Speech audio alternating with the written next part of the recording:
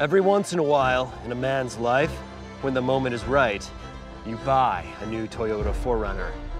It's awesome, but you find yourself pondering, what are the top 6 mods or accessories I should tackle first? Well, I'll tell you that today on Jason Explains Things.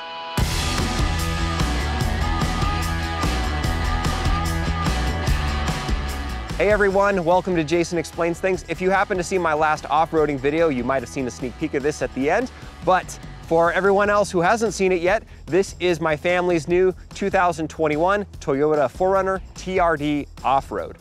Now the reason why I went with a TRD Off Road instead of a TRD Pro, like you see a lot on YouTube, is because I wanted all of those off-roading features that the Pro has, the locking rear diff, the crawl control, the multi-terrain select, all that kind of thing. But for, you spend another $10,000 and then you get, you get the Fox shocks, you get the cooler color, you get leather seats. But for me, a lot of the fun of owning a vehicle, whether that be new or old, is working on and improving it myself. So the TRD Off Road was a perfect choice for me.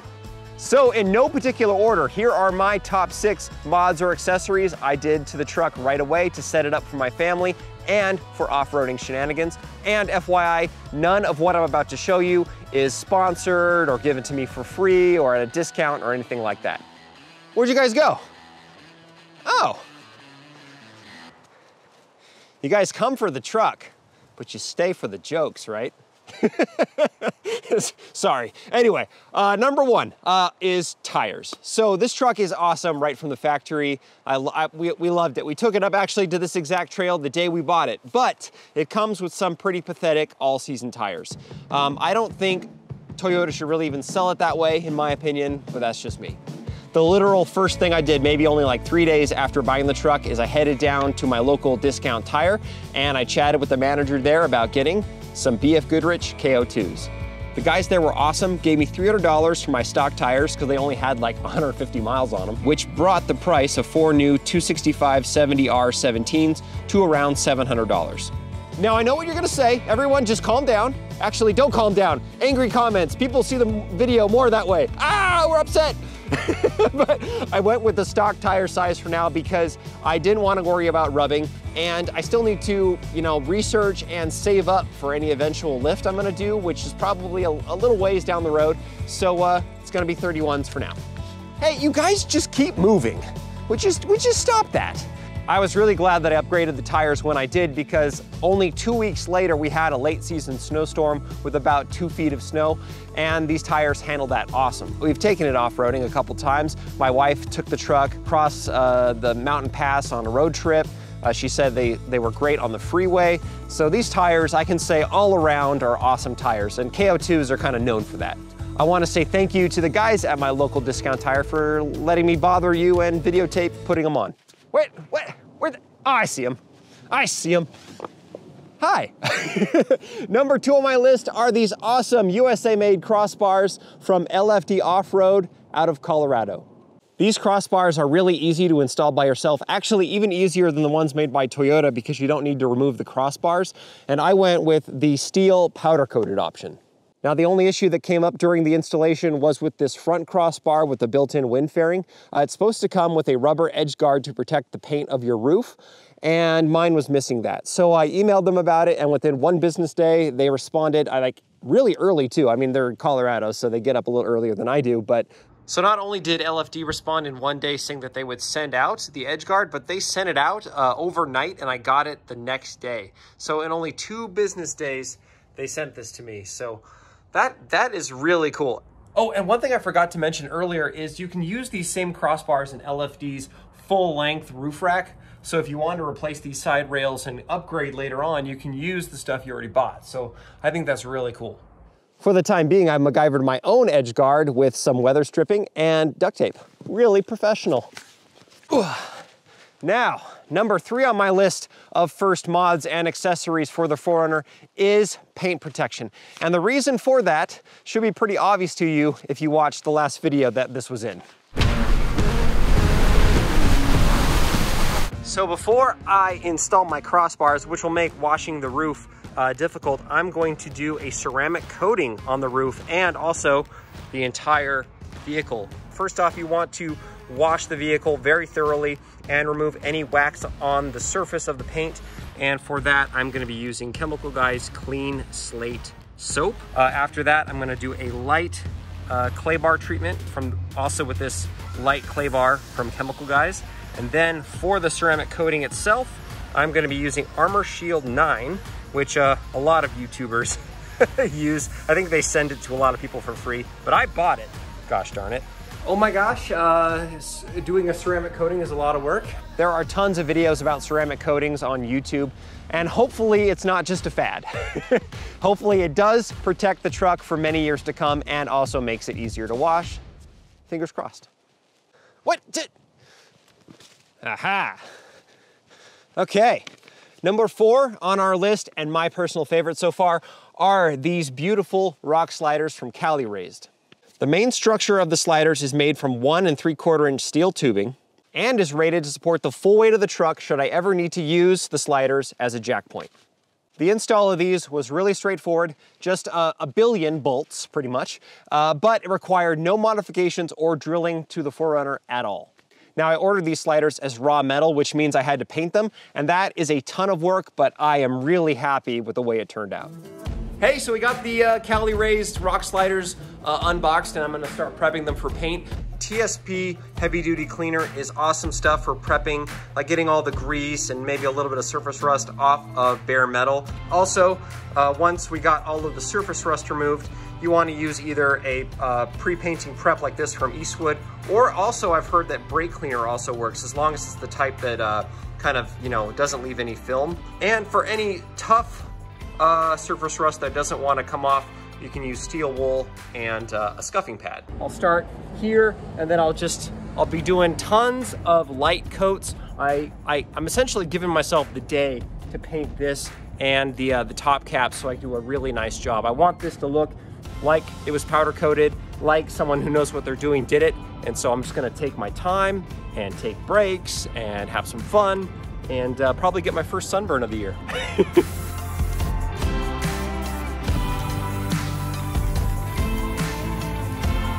I'm gonna go ahead and do the bed liner now.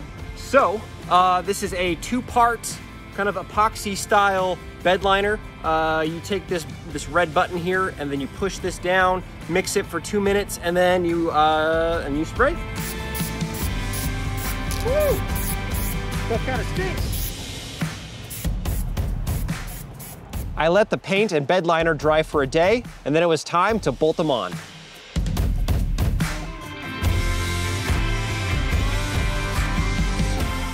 Now the only tricky issue with the passenger side is you have these bolts. So this is a nice extra long bolt with a washer, a spacer, a little clip, a little J-clip as they're calling it, and a washer, and then a lock nut. So there's one there, and that one's not too bad.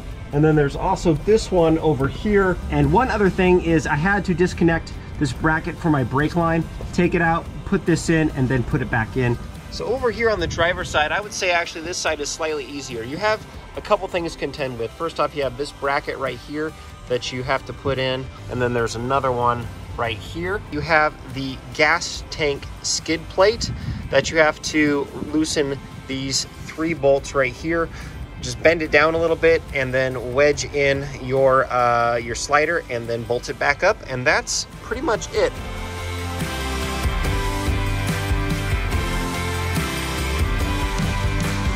Another thing on sliders for you married dads out there specifically. So if you have to sell these, you know, the idea of rock sliders to your wife, you don't call them rock sliders, you call them heavy duty steps. But for real, ever since we got the 4Runner, I have kind of felt bad for my youngest daughter, Ripley. Show how you do it.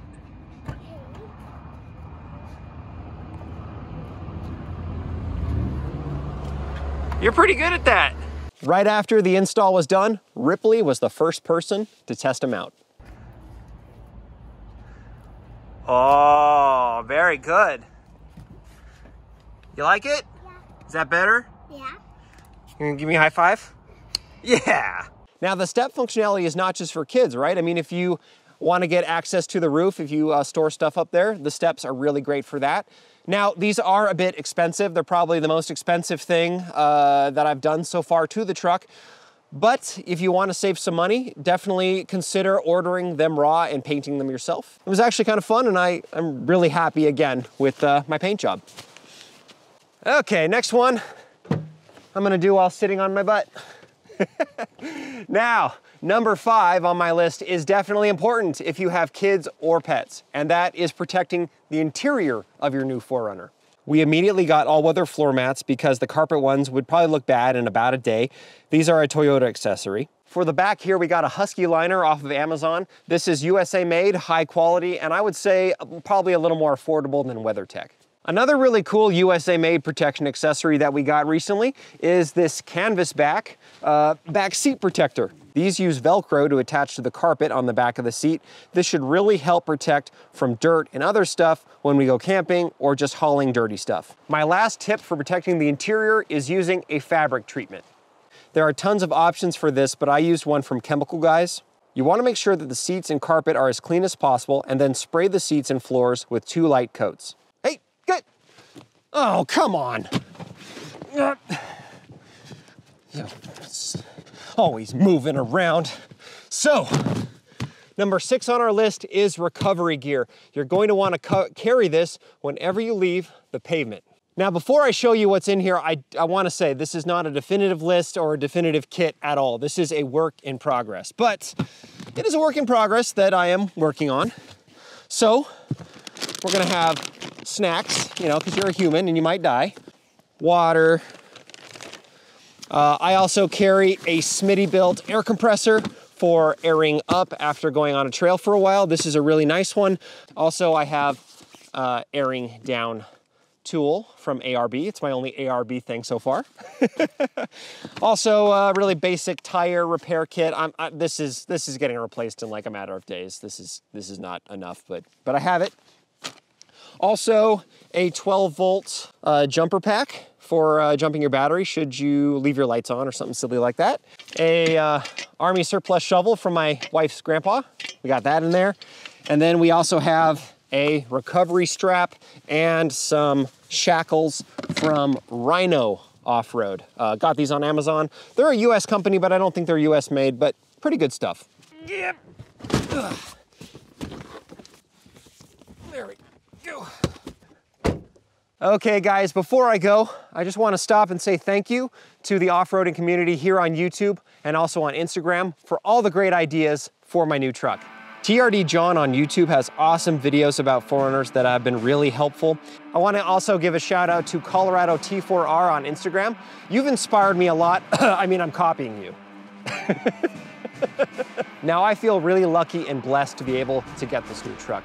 Since I have a young family, you know, it's really important to go out and have adventures and make memories. And since we live in Washington State, where there are no sports games, concerts, museums, festivals, car shows, block parties, or fun in general allowed, we have to go out and find our own fun. And we already have started doing that, and that's awesome.